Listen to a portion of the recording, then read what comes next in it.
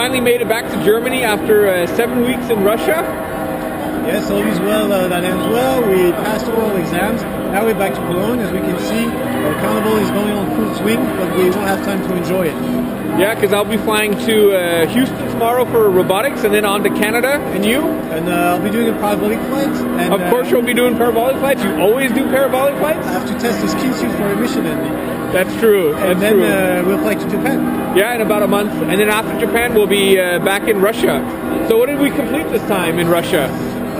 Winter survival for you, I did it 2 years ago, and then almost all the theory for the Soyuz. That's right. So on top of the motion control, I did winter survival. You did, you said 2 years ago? So we can have a look at it, and you can critique our winter survival experience. Let's have a look. All right. Good morning. It's Monday morning here in Star City in Russia. It's still dark outside. I'm really excited today, but I have to admit I'm also a little bit nervous because today is the start of 3 days of Russian winter survival. It's minus 15 outside. I'll show you on the thermometer. I hope you guys can see this. Minus 15. So it's going to be cold. I'll be outside for the next 3 days with my Russian crewmate Sergei Volkov. He'll be the commander of the Soyuz spacecraft when we launch in September 2015. And we'll be simulating a landing that's gone wrong. A landing somewhere in the winter in the forest. And it'll take the search and rescue teams 3 days to get to our position and rescue us. And so we have to survive by building a lean-to shelter the first night. That's a shelter made out of trees, branches, anything we can find. Also using some of the parachute material. And then the second night we'll build a teepee-like structure using the parachute material from the Soyuz. So it's going to be exciting and cold. So it reminds me of the survival, the one that we did with Samantha. So as you can see, all the winter gear comes in the Soyuz.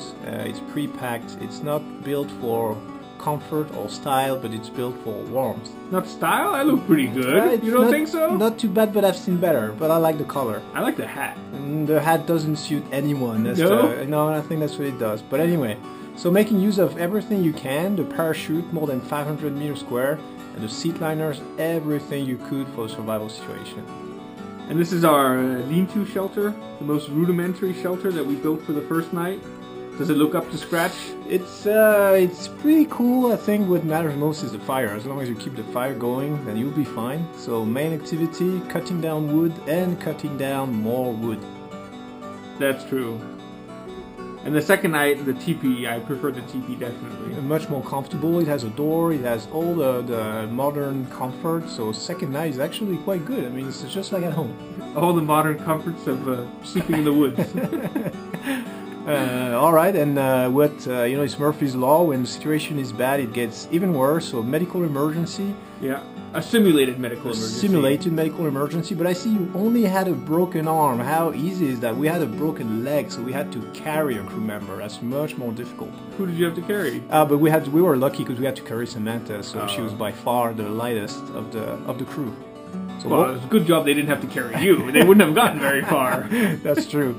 But anyway, so the helicopter is rescuing you. Yeah, here we're signaling for the helicopter to lining come up a flare. And congratulations, you survived. Yeah, thank you.